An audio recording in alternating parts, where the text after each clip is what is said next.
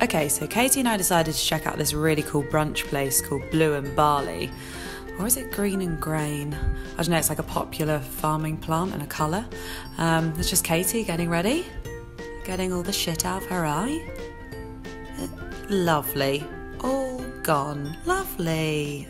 Little did we know that something terrible was about to happen. Stay tuned. You're going to want to watch this. Hi! Hiya. Wait, I'm just getting my bag ready. Do you want to go upstairs for a sec? Yeah. Wait, take your shoes off. So many laces.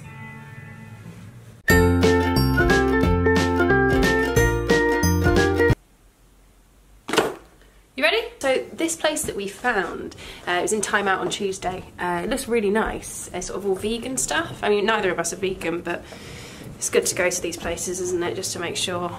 They do this thing, it's like build your own brunch. So you can basically choose like all of the items that you want. Wait, where are your shoes? What? Where did you put them? Well, here, I literally put them here. Oh, this always happens. Okay, are they in the living room? Come on.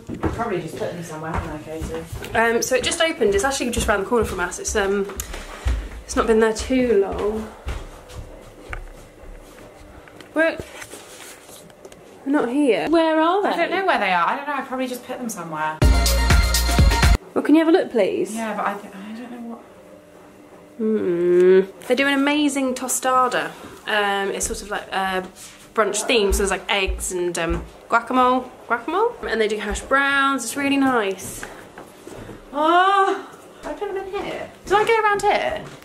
I don't think you did go around there. Well, maybe I did because I have been around here before. Come on, we've got a reservation for 10:30. I know. Okay, we're probably not going to get much looking done now. Let's go have a tea break. Okay. So we're just having a little tea break whilst Jay has a think about where her shoes might be. Her friends.